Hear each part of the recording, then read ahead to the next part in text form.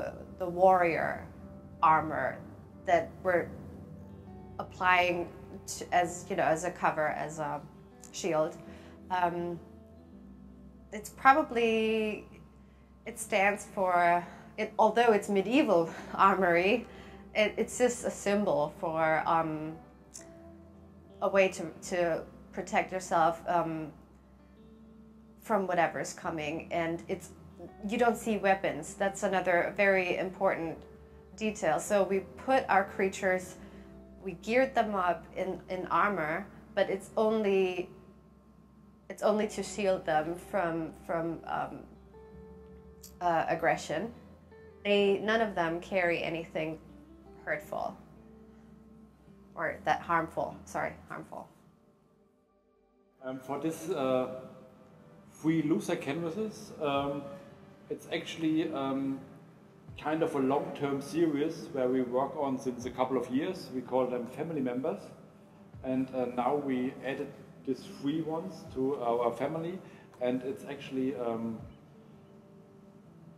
human characters with animal heads, and this time we took 3 animals which are on the wet list.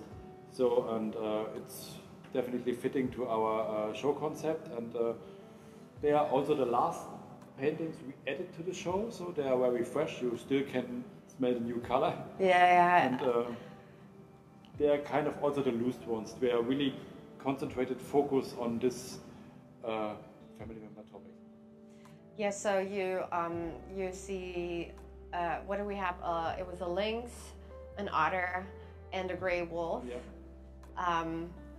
And they're all connected to very cute faces and like school children faces, and yeah, it's all of them are kind of, and yeah, it's all of them are kind of saying, you know, please take care of us, make sure we survive this day. So this is actually the first body of work where we use our new model, which is new in our family, my little son. So, and we painted him in the last month on a few walls, but this is now the first one that we use his photos as reference to bring it in a scenario on a canvas. And so this is very unique and very new for me, so to see it. So it's of course makes it more special. Yeah, and he plays the role of a unicorn child, being held by its mom, and that's also one thing I'm witnessing, because Carl Henry Lehman, our new member, basically is one of those kids that have it real good because they're very, very loved and protected. So, and especially because he's growing up in Berlin these days, which is an awesome place to grow up. So tolerant and so still artful and just wonderful. So he is so special in this world. That's why he wears the headpiece of a unicorn, because, you know, that it's going to be very rare at some point, because he doesn't grow up with hate. When you look at the canvas, the wording, it's actually a quote from Forrest Gump, because he is the most innocent guy, I guess, portrayed in film. Well, at least for me, he was always that unicorn, kind of. So that's why there's this quote where he says, "Mama always had a way of explaining things so I could understand them," and it's just so cute. It's like, what do you tell a unicorn when you talk about this planet's future?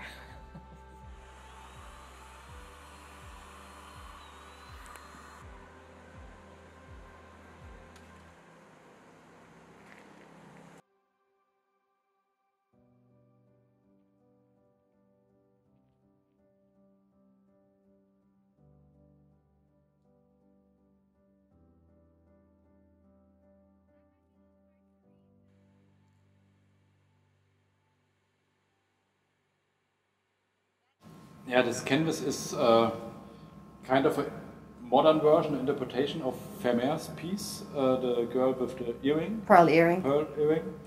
So, but it's really an Herakut interpretation. It's very much. Very much, yeah. And this is also a good sample for our dynamic, which we try to find in our techniques, in the mixing of our techniques. So you really have the big contrast between the very loose lines and the fine structure and the realism.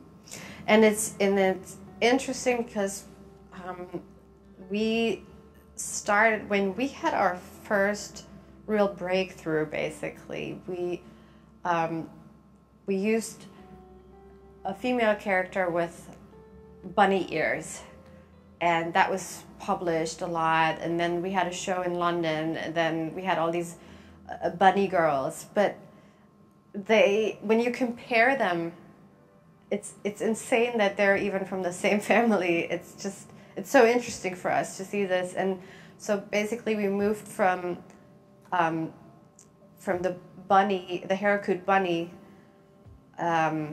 being still, you know, a little on the sexy side, to using the same idea, you know, a woman and mask and rabbit ears, but making it much more classic, like much, you know, giving it much more depth and making it actually elegant.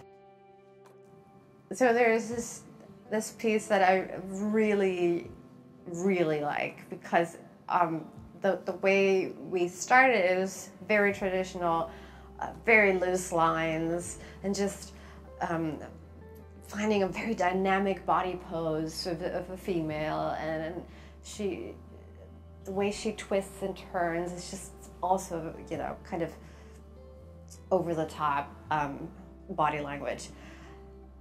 And she's naked, and then she has this wavy hair.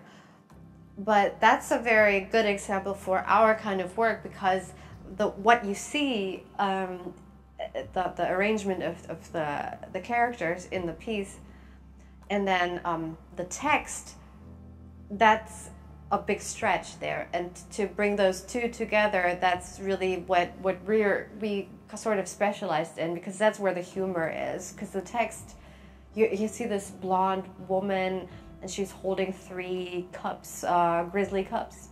And it reads, though, imagine a world in which Goldilocks had never invaded the bears' home, ate their food, and broke their furniture. So it's really that question. What if people had never invaded a land that belonged to wild animals? And then they were complaining, you know, about, oh, their bed is too hard and their food's not good, and let's shoot them. Let's shoot them all. So it's kind of, you know, now after all these centuries, Goldilocks' Goldilocks' grandchildren still haven't thought of reparation. You know, they're still buying armor and chasing the grizzly bears out of Yellowstone Park.